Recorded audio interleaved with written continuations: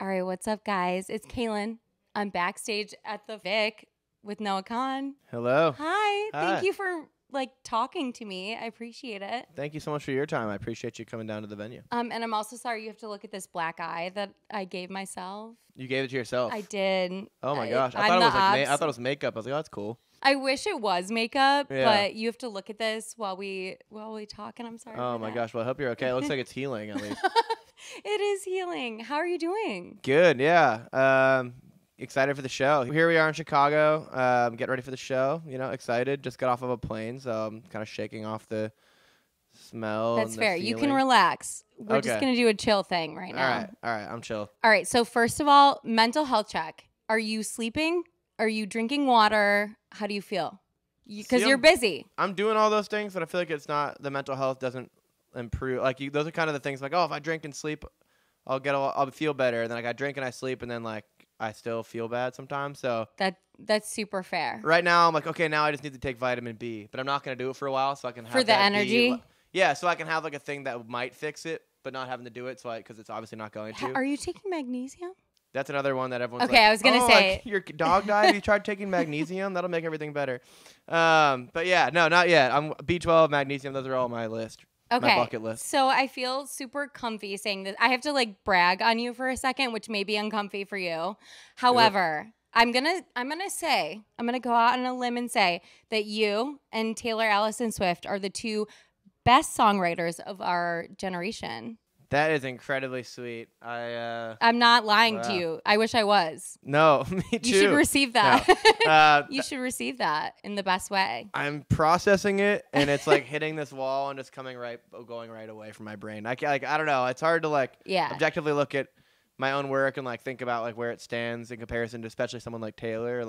That's a very, very sweet compliment, and I'm honored to be, have my name even in the same sentence. So thank you very much. It's true. I appreciate that a lot. It's been really cool to see the Taylor Swift fans find my music, and that's been really awesome. And I take it all as a huge compliment because she's such an amazing songwriter. Yeah. So I found you separately, but I will say two things that I look for in a good songwriter is A, you guys paint a picture. I can see it when I'm listening to your music, and B, I just feel like y'all, both of you two, can describe my emotions better than I can describe my emotions. Do you feel like that about anyone that you listen to? Shocked that you're oh my God, you're in my head, basically. Yeah, for sure. I think about that with Phoebe Bridgers and yes! all the time. Oh, sorry. I didn't mean to inner thigh you. And the shit. I'm about to. My apologies. Just end it. No. This interview. I got excited. You're I all love good. Phoebe. No, I appreciate that. I haven't. It's cool. Human touch and everything is awesome.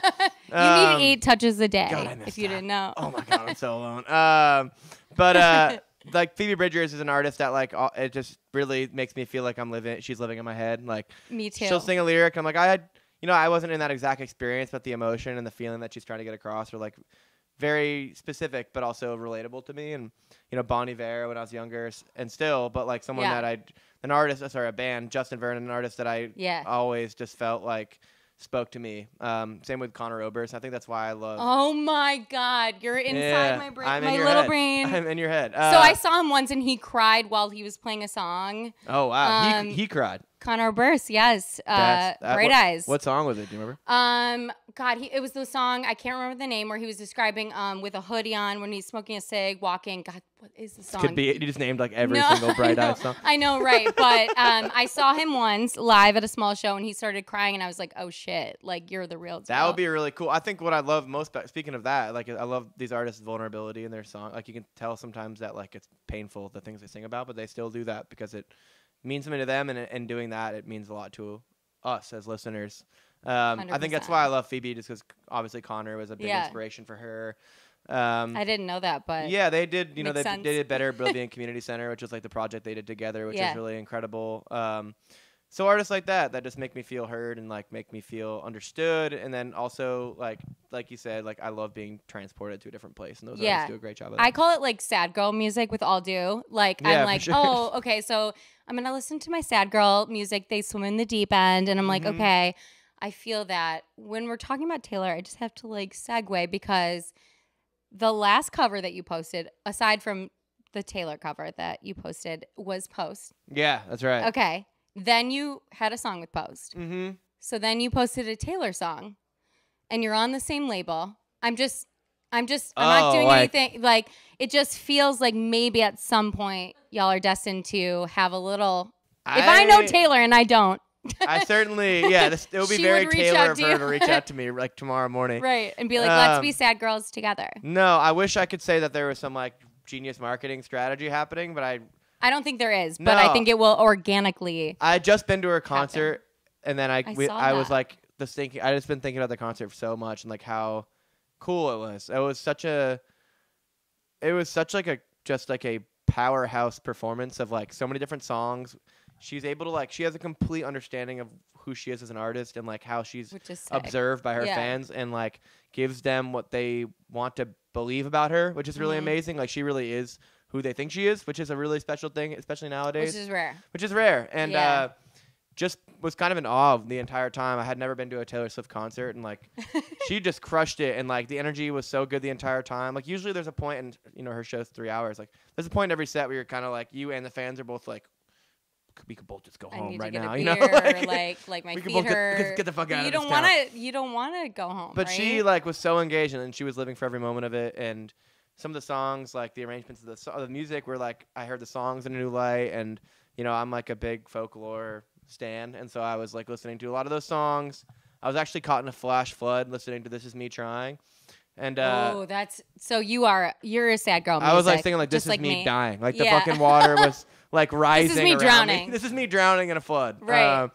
So I that song like meant something to me at that moment, and I wanted to cover it. And you know, it's one of those things where like I would absolutely love. In a million years, I couldn't imagine myself getting a chance to collaborate with someone like that. And if it could happen, it'd be incredible. But I'm just a really big fan, and I think it's fun to just be a fan, you know, and not have everything have to be like some kind of like end game. No, it doesn't. I didn't think you were like promoting something. I was just saying like same label. Y'all are both sad girls in my like mutual. Yeah, we're sad girls for sure. Yeah, you're a sad girl. I'm a sad girl at the end of it all. That's fair. Yeah, that's really fair. So do you have like, so obviously all your songs are deep as fuck. Mm-hmm. Do you have a lyric that you're most proud of, or like a song that's hard for you to sing just because? Yeah, there are a few songs that are hard for me to sing just because I write them about really specific incidents in my life or people that happen to people I love, and it's just like you can't help but, you know, remember those feelings that brought the song to light when you're singing them. But like we just talked about, like I think it's important to like be vulnerable and to like show people the moments that are hard for you, because it allows them to kind of be okay with their own grapplings with those feelings. I like playing a song. There's a song I have called "Howling," which is really sad. Mm-hmm. And it's hard to hear it myself sing that, because it's like, man, I truly felt this way. You were at one in like point. a dark. Like this was like I clearly needed help, like beyond just writing a song, and like I listening to that song and playing that song kind of makes me feel like I'm back there again. Yeah. Even though I'm not, but it makes you feel like you are. Like, please don't be back there. No, right? get me out of there, you know? I'm a snorter. Yeah, you're good. Shit. Okay. So you have the sad songs. Mm-hmm. Okay. So like, I just need to make sure, like, how is this all feeling? Because you went from 0 to 2 million, I feel like. Yeah. Yeah, it's pretty insane. Like, I mean, we've been touring for a long time, and this is my third album. You know, I felt like, you know, I feel like they tried to make you pop. I was like, no. They said the big wig sat me down in a smoky room, and they said, you need a beat, you're gonna be pop. Boy. Like the you know when you're in the club and like the air comes out, like the beat drops, and like there's like I think they tried to make you one way, and I felt like it wasn't. They're like, you're so conventionally attractive, you look just like a pop star, like this is the right path for you. No, I've always had an idea of what my career would look like, and like this kind of year has not. What was your idea of what your career would look like? I feel like that's interesting. I figured like the pretty typical Mark Wahlberg and the Rocker, you know, big success, tragic, wake up at downward 4 a.m., spiral. Pray to God. Yeah. Like do some like bench presses. Yeah. A lot of bench presses. Yeah, same.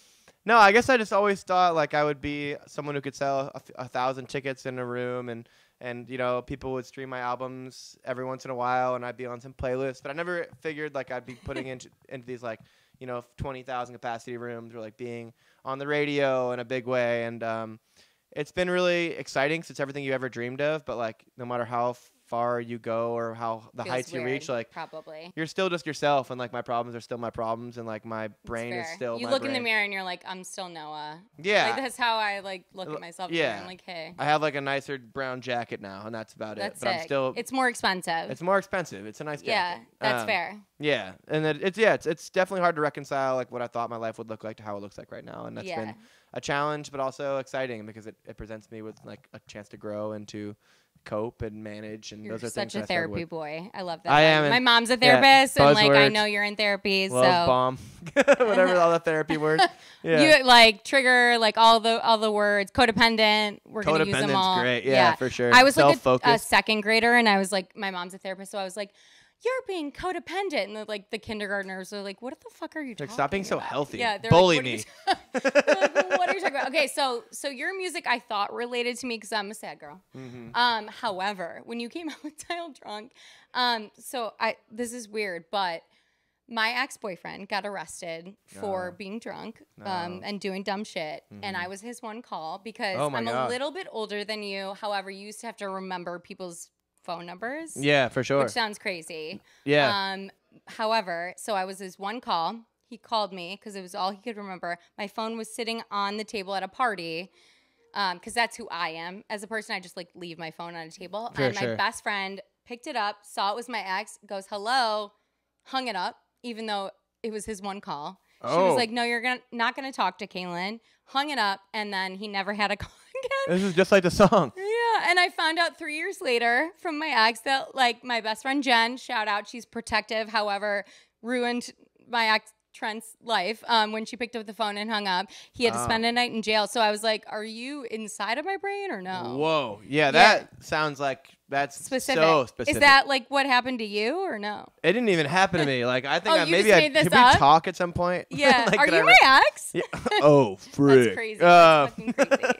That is crazy. No, I think like that literally happened. I think it is an experience that everyone can relate to. Like, you know, being desperate or like feeling like you could fix something by doing the complete wrong thing. Like, you know, it's wrong, but it feels like in your heart like the right thing to do. Yeah. And like, I'm sure your ex was like, you know, speaking of therapy. Yeah, you know, he just only remembered my number. But. Right. Like when you're like, you can be a villain and also have good intentions at the same time and be executing them in the wrong way. I think that's what this song really is. It's like looking to do the right thing, but doing it in the complete wrong way at the complete wrong time, and maybe even with the wrong person. So that's kind of what the song is about. You're self-deprecating, which I think is the best ever. Mm-hmm. I have an exciting thing to tell you. I don't know if you'll be excited, but so I'm on the morning show on Kiss FM in Chicago. Cool. Okay, so I have been begging my bosses to play your music for a while. I fell in love with you with Stick Season.